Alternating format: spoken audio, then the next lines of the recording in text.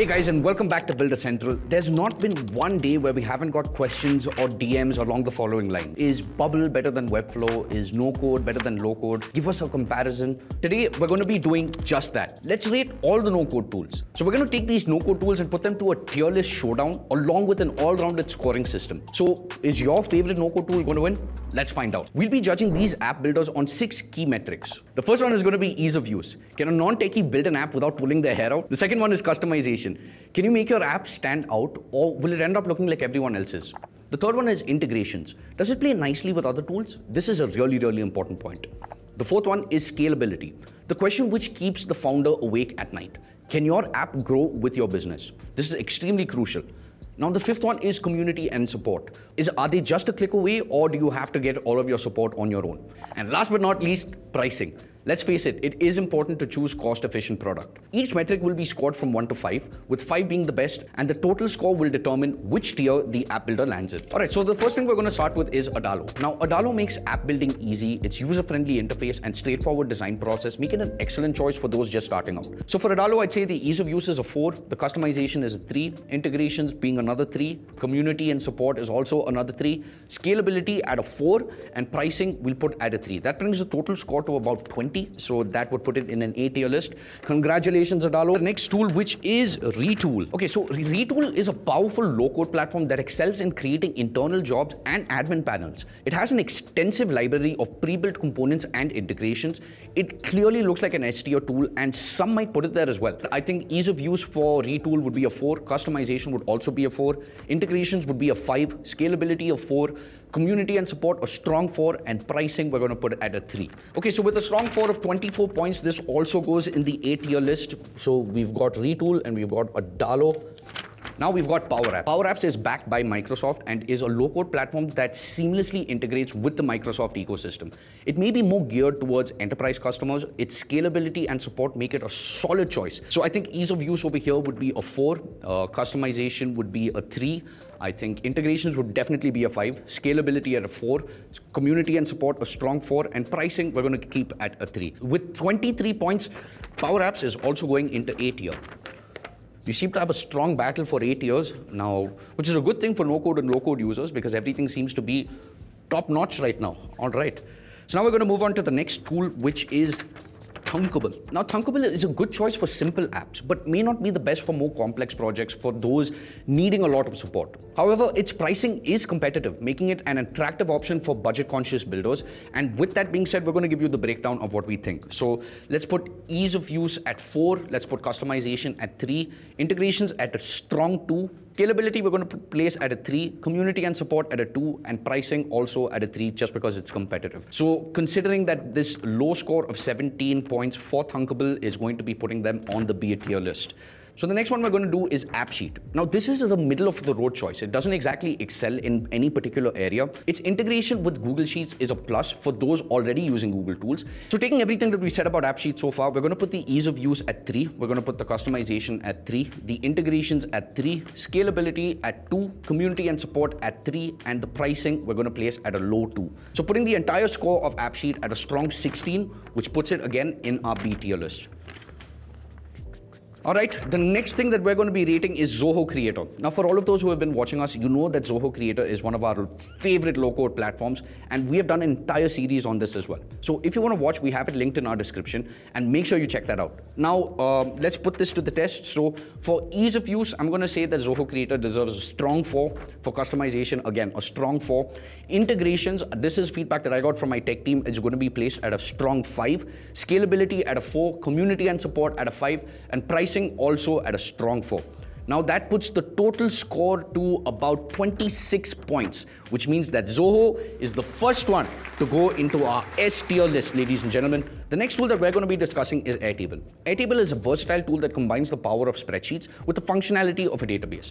And its extensive template library and affordable pricing make it a very attractive option for many. We've used Airtable before, and we've created 2 videos where we've built a sales CRM and a tool for an EV company named Voltex Private Limited. And by the way, they're still using this solution that we gave them to this day. So now we're going to put Airtable to the test, and we'll say that the ease of use of this is at a 4, the customization stands at a strong 3, integrations at a 4, 4, scalability also at a 3, community and support at a 3, and pricing, unfortunately, we're going to put it at a 2. That brings the entire score to about 19 points, which means that it's good enough for the A tier list, but just a step below for the B tier list. Now, Airtable is officially going to take over Adalo for now, so... Alright, so the next tool that we're going to be discussing is Caspio. Now, Caspio is used by many big organizations, but its dated interface and limited customization options may be a turn-off for the new builders. It comes with a super pricey plan at almost 60,000 rupees a year for a starting pack at almost 17 lakhs for an entire enterprise. So considering that it comes at a heavy price point, we're going to be rating this tool now. And I'm going to say that the ease of use for Caspio, we're going to place at a 2. Customization, we're going to place at a 2. Integrations also at a 2. Scalability at a 4 because you have a lot of options with regards to that. Community and support at a 2. And pricing, we're going to give a nice big shunya. So with that being said, we're going to place this in C tier because it's only managed to maintain 12 points. Alright, so now the next tool that we're going to move on to is Bubble. We've said it before and I'm going to say it again. Bubble has powerful customization and scalability. It offers a wide range of design options and can even handle complex apps with ease. However, it may require a bit more technical knowledge compared to other app builders. Okay, so now we're going to put it to the test, and I think Bubble's ease of use is definitely at a 4. Their customization also at a 4. Integrations, however, we're going to place at a 3. Scalability at a 4. Community and support at a 4. And pricing also at a 3. This puts Bubble at a strong score of 22 points, also putting it into the A tier list. So now we're literally running out of space. So Bubble needs to go on top of Retool. Now we're looking at the tier list, and I think I'm kind of happy with what I'm seeing, but we're not done with it yet, so let's see how the rest of this goes. The next tool that we're going to be discussing is Webflow. Now, Webflow might be a front-end developer's dream, offering great customizations and design flexibility. However, its focus on web design may limit its app building capabilities. While it excels in creating visually stunning websites, it may not be the best choice for complex, data-driven apps. Now put this to the test and say that its ease of use is going to be at a 3, customization at a 4, integrations at a 3, scalability at 2, community and support at 3, and pricing also at 3. That brings the total to about 18 points, and that is good enough to make Webflow go into our B tier list. So,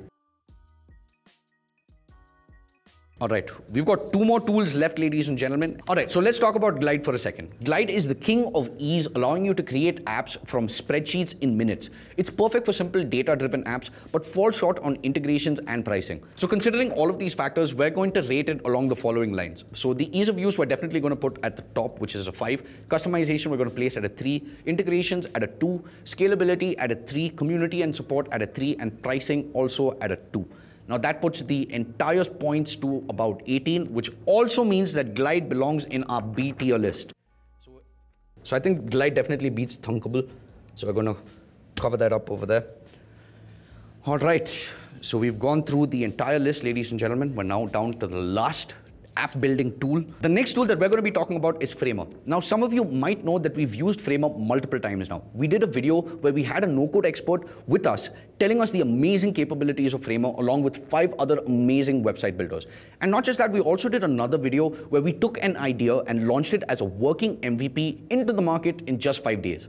Make sure you watch both of these videos after this. And for all our Indian audience, let us tell you that you can build, customize, and launch an amazing website using Framer.AI for absolutely free. And that's why we're going to put Framer right next to Zoho Creator. So let's talk about the breakdown that we're going to give Framer. All right, the ease of use we're going to place at a 5. The customization easily a 5. Integrations we're going to place it at a 4. Scalability also we're going to place at a 4. Community and support at a 5, and pricing at a solid 4. So there you have it, ladies and gentlemen. That is the end of our tier list. No-code app builders are a game changer for non-techies and entrepreneurs.